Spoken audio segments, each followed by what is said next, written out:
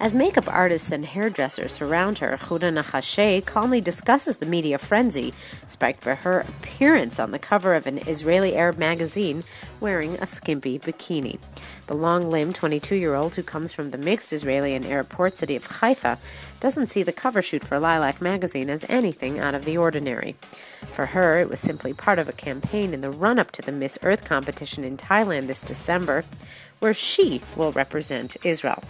But the cover shoot was the first time an Arabic magazine here has put a model in a bikini on its cover, and the first time an Israeli Arab model has been featured on a front page in so little clothing. The image in question featured a defiant-looking Naccache in a black-sequined bikini, an open white shirt draped over her shoulders, and her thumbs hooked in the sides of her bikini bottom. The caption that caused an immediate media buzz read in English, "Miss Huda rocks this earth." To the comments, Naccache turned aside and flicked her long dark hair.